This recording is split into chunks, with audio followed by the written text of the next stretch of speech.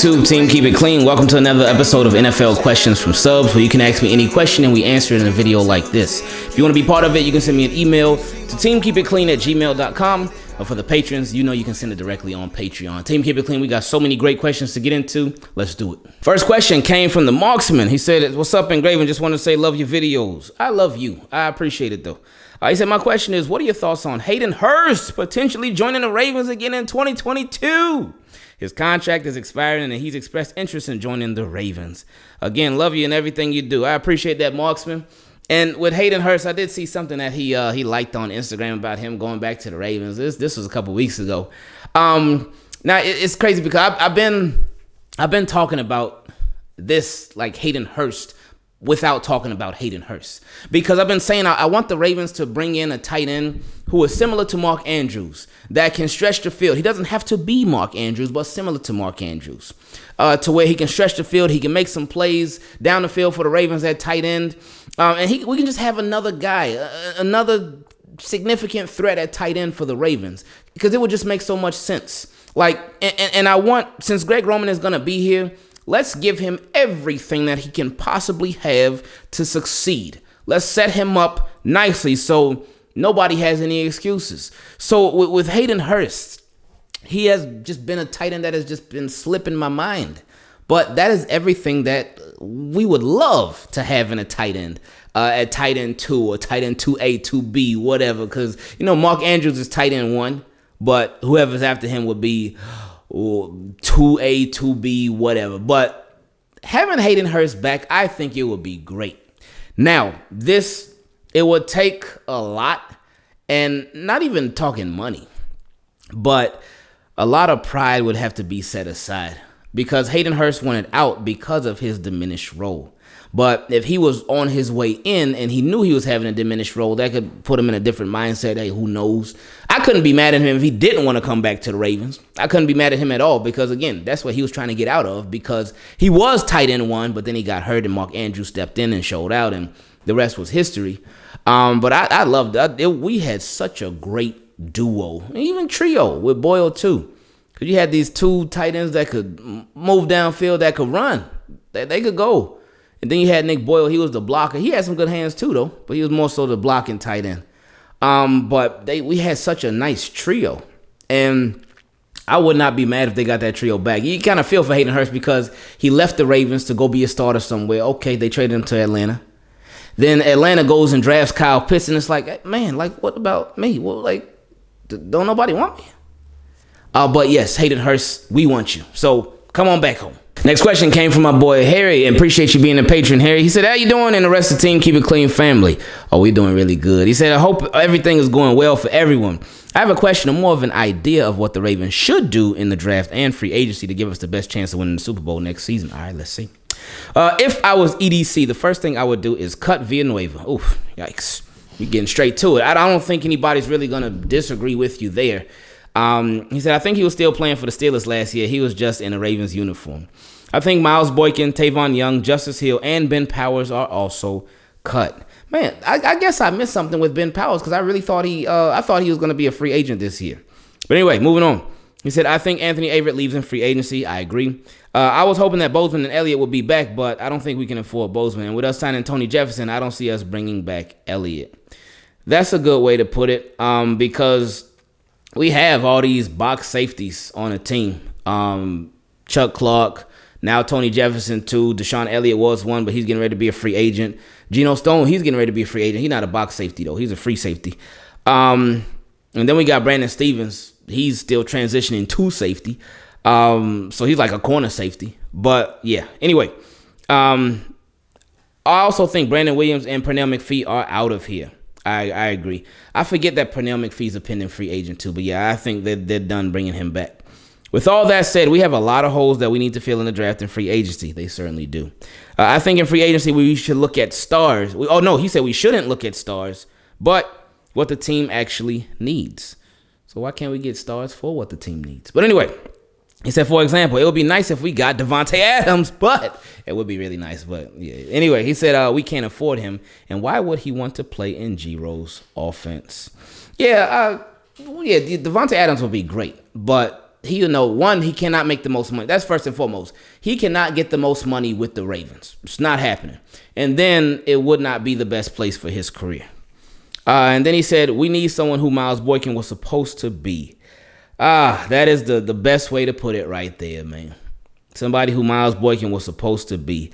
A short-handed, big-body receiver that can block. I present Auden Tate from the Bengals. 6'5", 225, with great hands that can block. I really like Auden Tate. I remember when we played the Bengals like a couple years ago.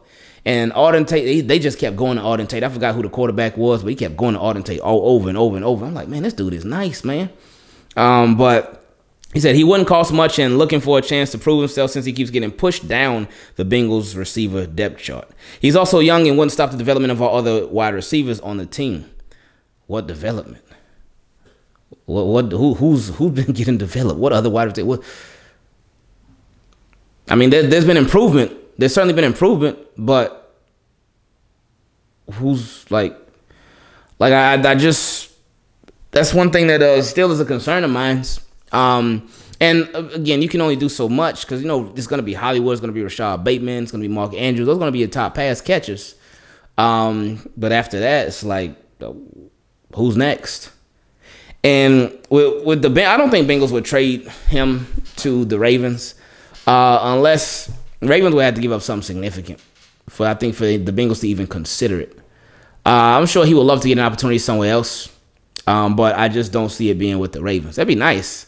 I wouldn't be mad, but I just don't see it going down with the Ravens.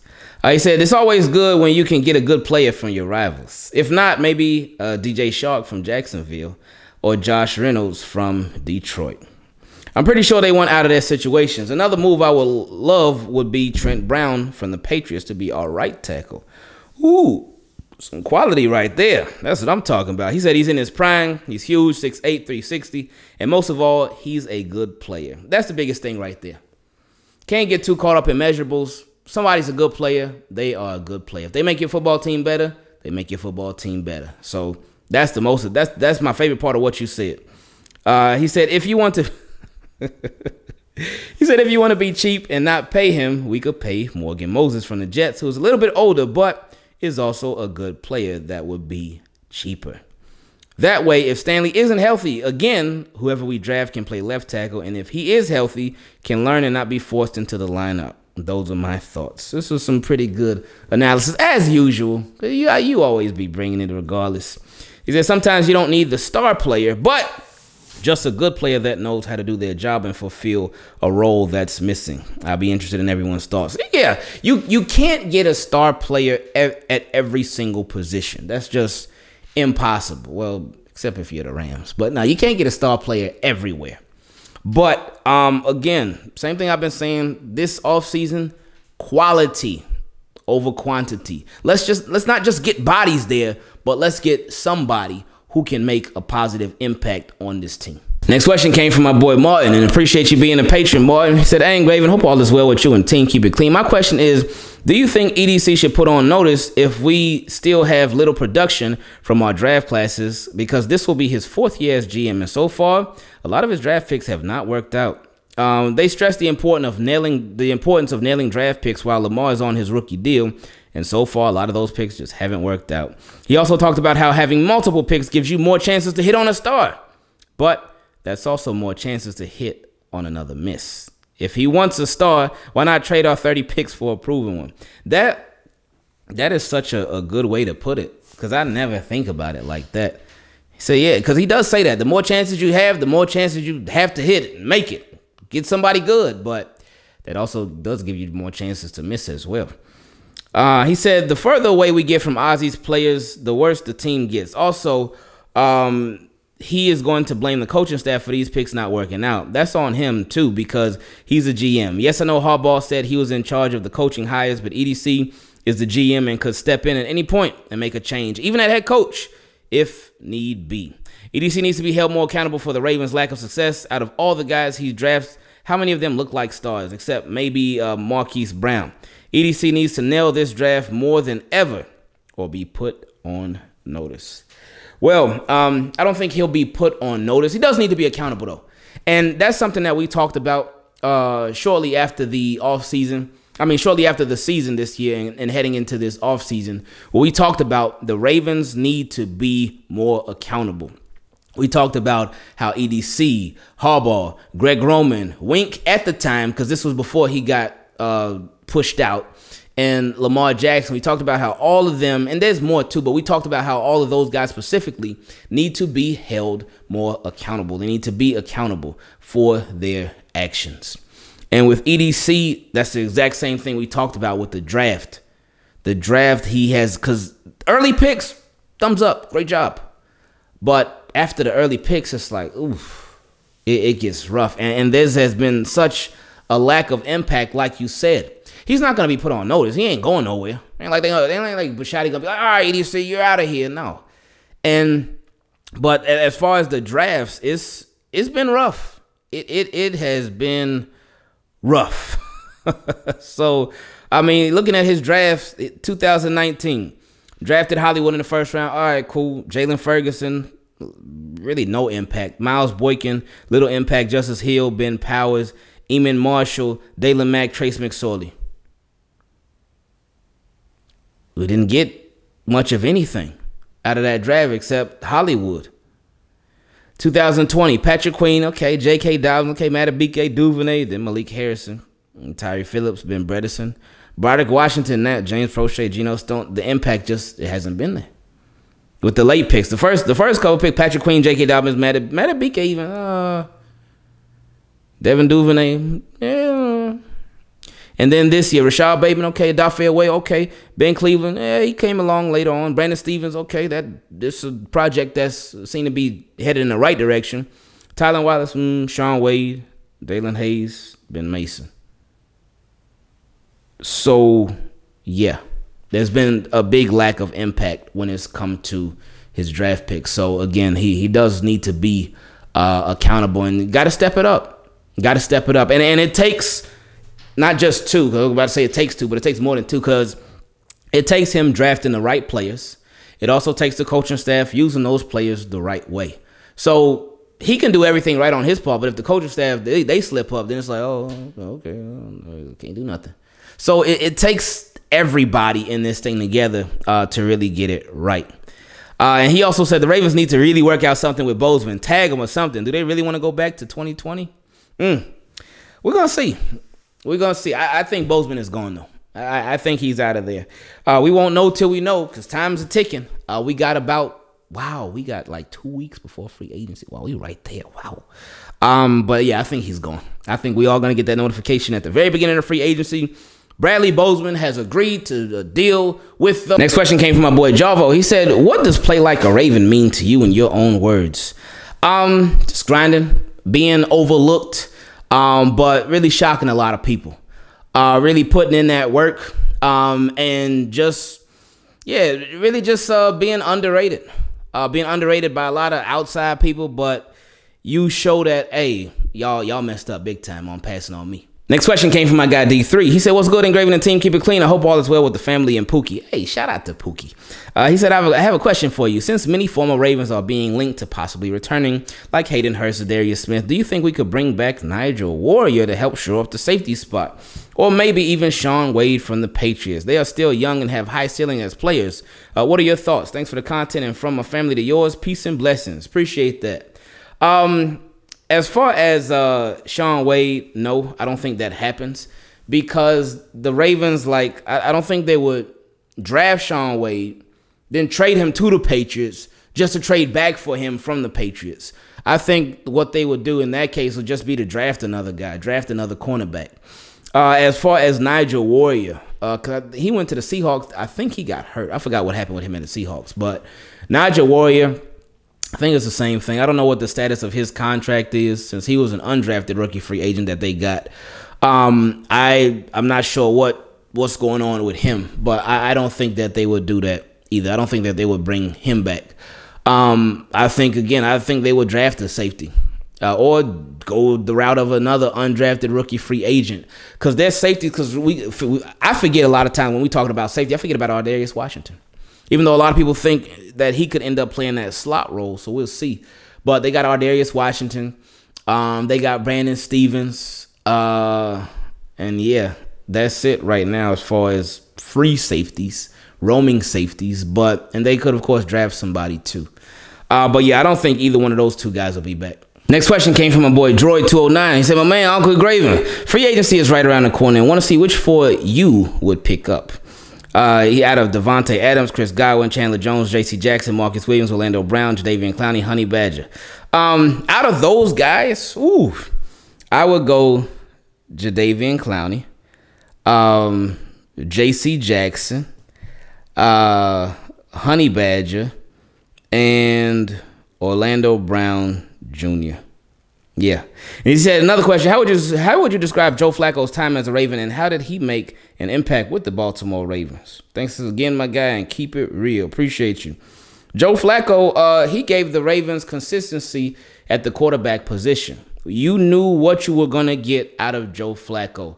There were so many times and so many seasons where Ravens just did not know who was going to be their QB1 come week 1. But once they drafted Joe Flacco, and after Troy Smith got his tonsillitis, then Joe Flacco ended up being a QB1. And for, what, 11 years?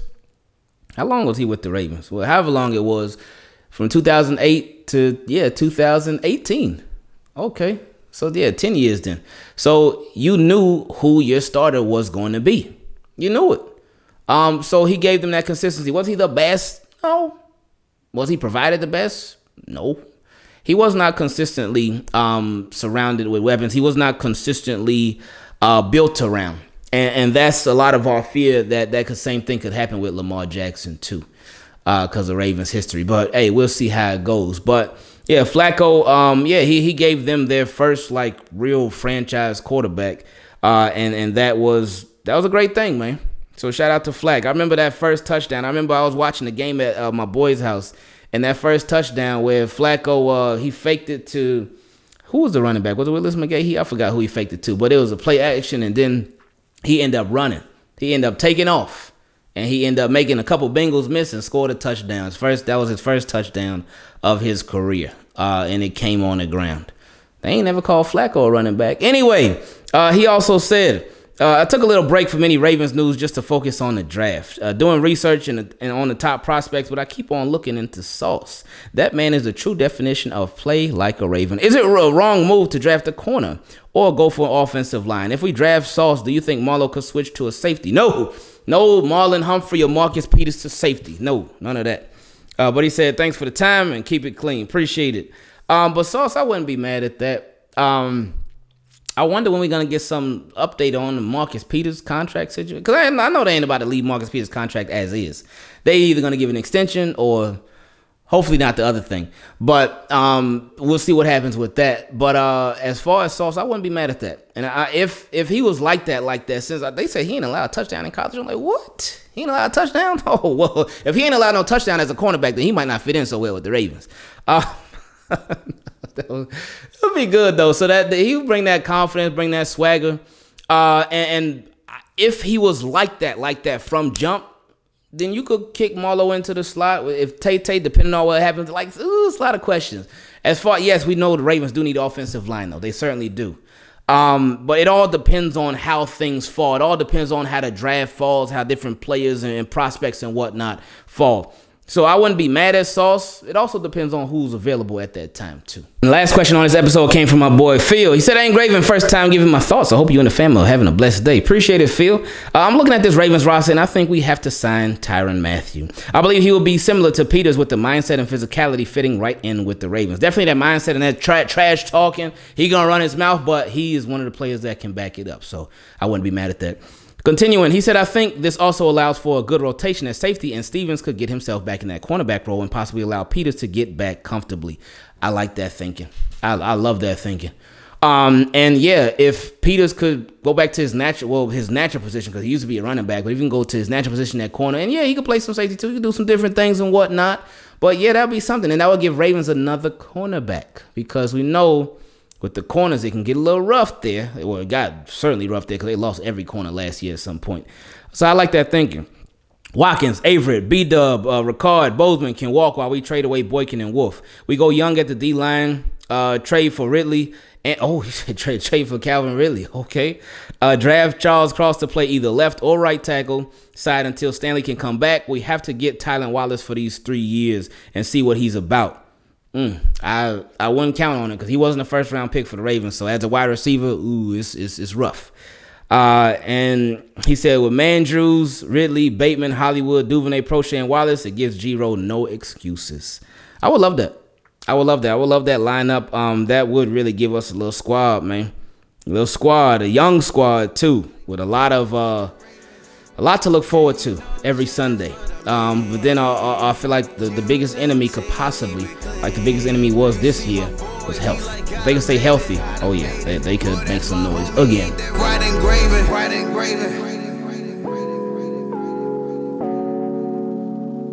Shout out to Ingraven.